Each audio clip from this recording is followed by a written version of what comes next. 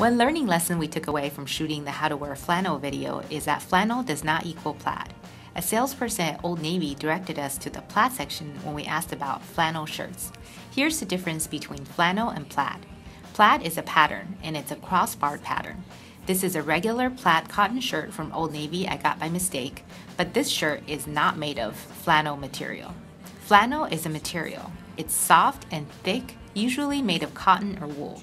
Sometimes you'll see a different color on one side of the cloth, not always though. This is a plaid flannel shirt. As you can see, it's thicker than a regular cotton shirt. Now you know the difference between plaid and flannel.